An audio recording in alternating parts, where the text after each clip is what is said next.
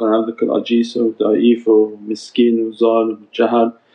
But for the grace of Allah that we are still in existence, alhamdulillah, with the holy month of Shawwal. It opens up the reality of the power of 9 by the 10th lunar month and the secret of 90. And Allah's Ismullah from Dalal Khairat, the 99 names of Allah Al-Mani, the one whom preventer of harm.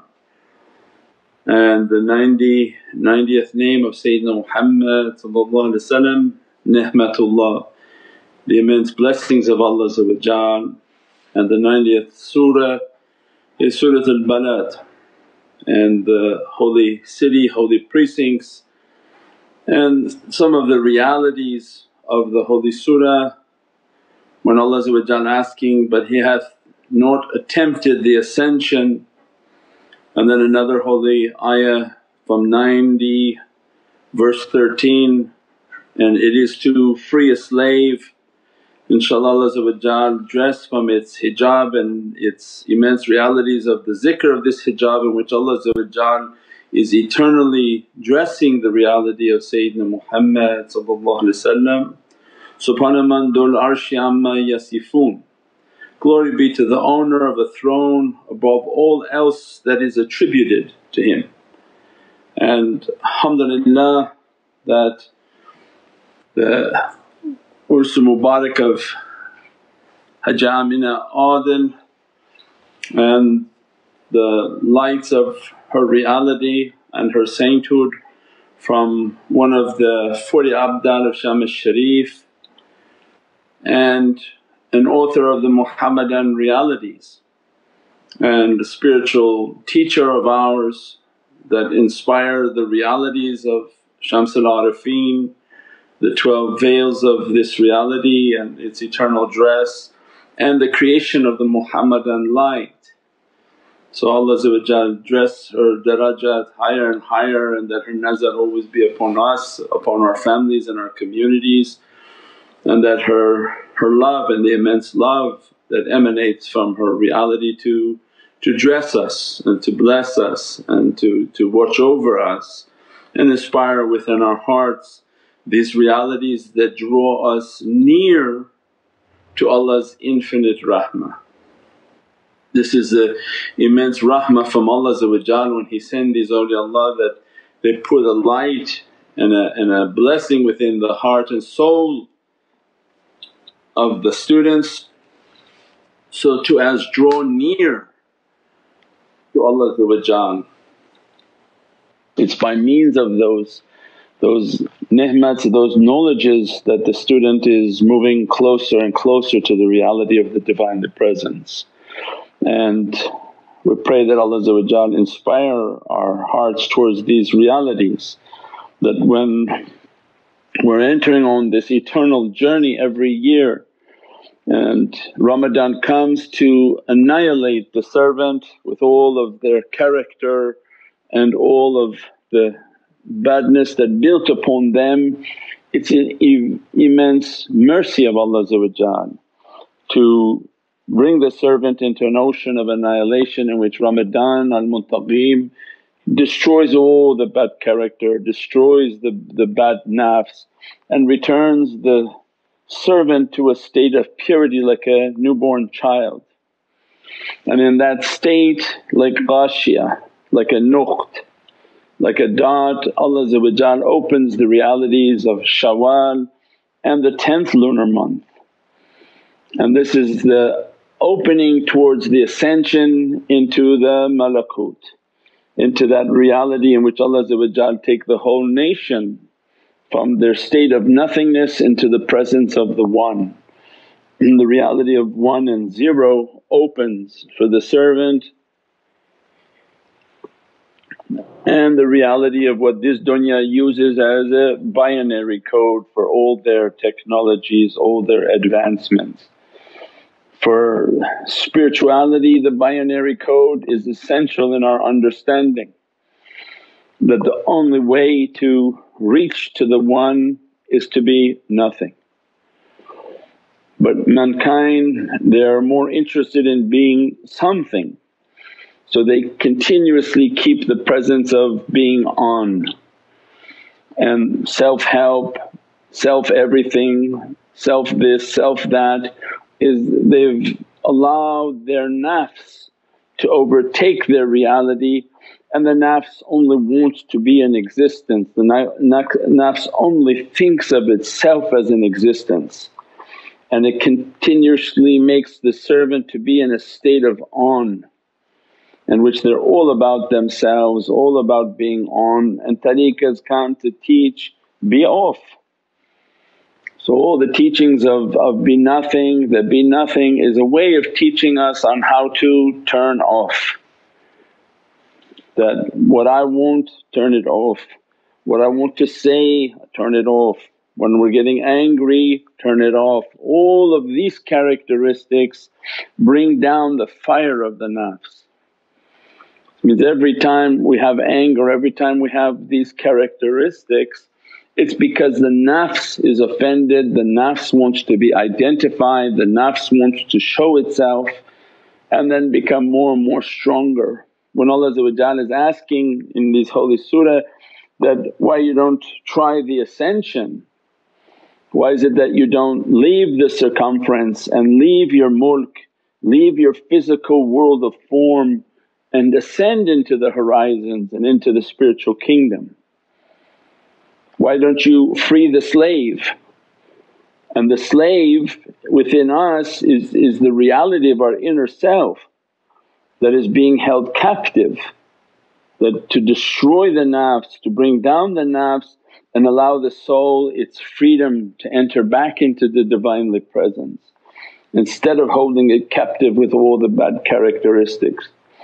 So the reality of that balad and that city is the city of lights, Madinatul Munawwara, is to enter into the city of lights that make a life in which you are trying to leave only the physical understanding in our life, in our work, in our existence, everything just from the physical. But what is my spiritual reality and what is my spiritual purpose and where is my spiritual sustenance? And am I moving my soul towards that Divinely Presence to receive its inspirations, to receive its lights, to receive its blessings? And these are the immensities of this month and the reality of the binary code. And everything that we do is, if I'm learning to be off, I'm reaching towards the One. And we've described many times that if you come on, you push yourself away from the Divinely Presence, because it's not an energy that can enter into that reality at this side. On the other side it's something different. On this side of the mulk and the world of form, it repels itself from the One of the Divinely Presence. To move into the presence of the Divinely Presence from the mulk, from the material world, as much as you're on, you're pushing away from that reality. So then they teach you that if you really want to reach that reality, deflate your one until it becomes to come down. As your one is coming down, the one from the Divinely Presence is now beginning to appear. And in their huruf, in their writing, the 10 is actually just a 1 with a nuqt, just a little dot. We don't have the 0 as a 10, 0 in Arabic is just a dot. So as much as we're reducing ourselves by the teachings of, because people are asking, why the shaykh is always telling us to be nothing, to do like this, to efface ourselves, is because the journey can't be completed. All these lights and realities and knowledges can't be sent upon the soul without this binary code, without this understanding of turning off. Just imagine our whole world without all these technologies. The technology only exists because of on and off. They call it 1 and zeros, and it's a code that's so high above all other numeric codes that every other code and program that's written to reduce the amount of letters to numbers and letters, numbers and numbers. Machine language is a series of 1 and zeros. and humans can't communicate in machine language.